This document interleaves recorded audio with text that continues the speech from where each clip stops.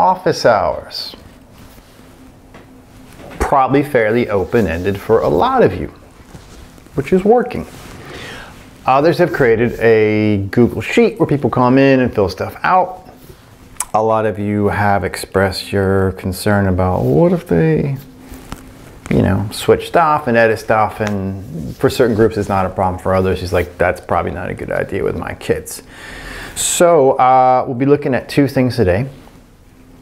One is an extension which our IT guys, Dan, Victor, have deployed for all of our accounts. It might take a couple hours to show up. They did it this morning. You'll see some little icons maybe in your browser which looks like a Zoom. I'll show you something in your calendar which we'll play with today. Also looks like a little Zoom icon. Zoom, calendar, tech tidbits, office hour meeting time slots. Pretty cool. So, some of you have dealt with time slots before. They're really easy and they're nice because somebody comes in, if you're not familiar with it, they fill it out, it's locked in, you get a message, but an integration with Zoom, which makes it also very nice. So what I have done here, I've created a few, they're for a past event, Tuesday. I'll show you what it looks like.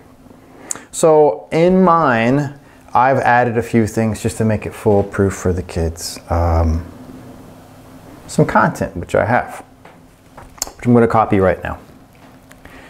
So I have my personal ID. If you click on that, it calls me. If for some reason you're dealing with kids, say maybe you're Quentin or Miss Hoffman, and you're dealing with lots of kids and you talk to them, and maybe at some point in time they didn't establish that contact, I've put this in just in case we're not contacts in Zoom. There's my contact invitation link as well. So I got this cool little thing at the top here, which has my little cell phone. So anytime you click in calendar, normally we just start writing, but at the top here you'll see it's like, oh, out of office is an option. We're looking for appointment slots. I'm going to call this office, maybe office hours, whatever you want to call it, right? Now this is the important thing. So if you're working your 3 o'clock in the afternoon to your 4 o'clock, now here's the cool part which makes it very easy for all of us. So I'm going to go with slots with duration of, let's just give yourself some time in case, you know, some kids go nuts and you get 4 kids in one day. Maybe there's a break in between. So what that's going to do is between the time in 3 and 4, it'll create 4 opportunities for 4 individuals to come in and sign up for a 15-minute chunk each. Now I'm going to click on more options now, which is very important. Because now, over here, I can do my repetition. Weekly, where is it? Daily, weekly, that's what I want, Monday through Friday. Great. So now there will be slots already boxed out for people to come in and sign. I'll show you how that looks in a second. Now I can go ahead and dump this stuff in there, which I copied. It will be a moot point when I show you how this over here on the right, this, which will be on your soon, this Zoom for G Suite function is. Now, let's see what happens. So I'm going to go ahead and hit save. Now this should populate this day and the following week and forever, right? Let's see what it does. Office hours. There they are. Now I'll see this little box thing when I'm looking at stuff, that anytime I see that little quad business, the box, that means it's a time slot. Now if I click on this, there's a cool little link in the middle. Go to appointment page for calendar. This is very important because this is what you're going to share with your kids. And this is what they see, right? Oh, coming in. So we'll go to next week. There it is, Monday through Friday. Here's the first 2 and the second session, which is number 3 and 4, 15 minutes a pop, 1 hour. So a kid comes in. He wants to meet with me March 25th from 3:15 to 3:30. Clicks on that. I will tell the kids, And I can put it in the description, right? Just in the what section, put your name. You might suggest to all of them some more detailed process about what it is they're going to be talking about. Probably not. You know, student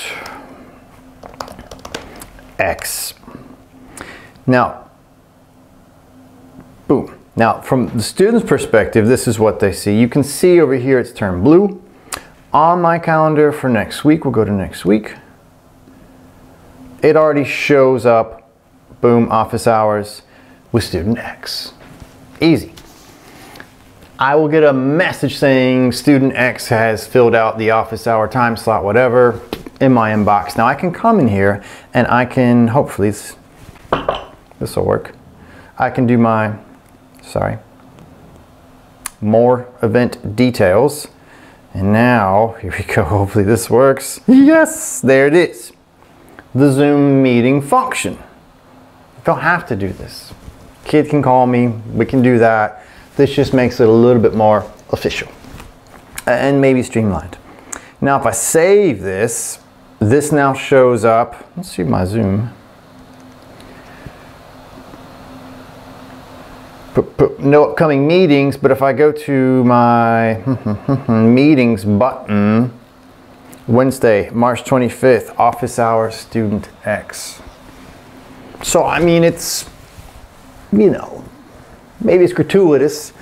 Links to you can call, the direct call. Now it's scheduled as an office thing. It's on your calendar. It's on the kids' calendar. It's all over the place. People can see that you're going to be busy and they're not potentially going to call you based on your calendar or that sort of thing. So it's hyper organized. It's got stuff all over the place. Let's go back and have a look at this again. So here's my meeting. I marked that as a Zoom meeting, which added it to my Zoom meeting list under my meetings button and Zoom right here. Going back to this, click on any one of these office hours. This is go to appointment page for this calendar.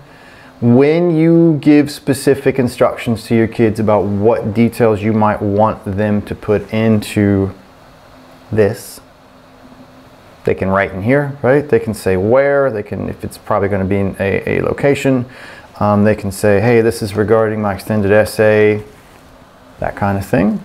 You can tell them, you know, these are directions for booking times with me regarding a multitude of things we need to talk about, service learning, extended essay, what have you.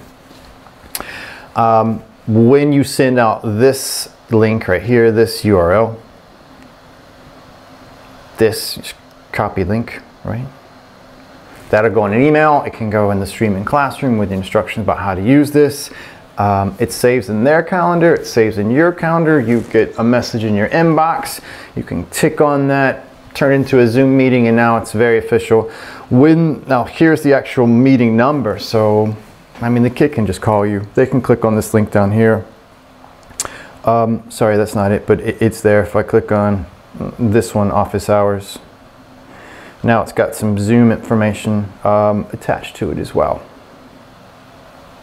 Zoom meeting, that's literally the ID for that meeting. So easy and cool.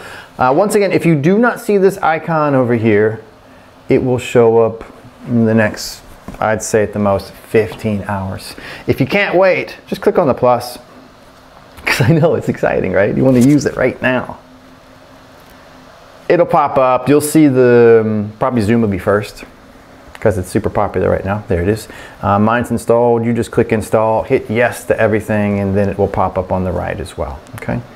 You'll see some other things like in your browser. There's another video for that in terms of what that Chrome extension browser does.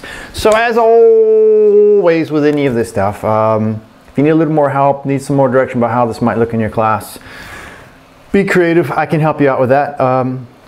You don't have to book time slots. That'd be redundant. Just shoot me an email and we can Zoom.